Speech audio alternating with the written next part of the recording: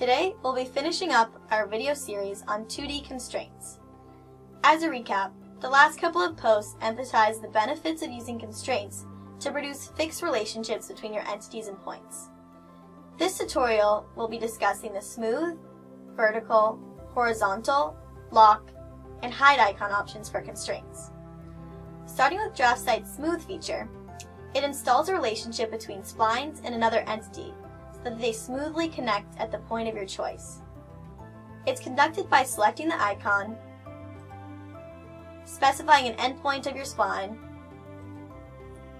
and then selecting the point on your entity that you want to be fluently combined with your spline. The vertical, horizontal, and lock features do exactly what their names suggest.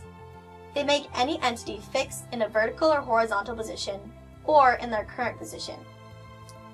All of these operations are activated by clicking on their icons and pressing the entities in revision.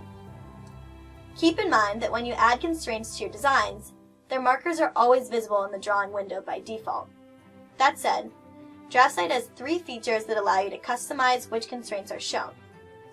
The Hide All and Show All icons will make your constraints disappear and reappear with just one click.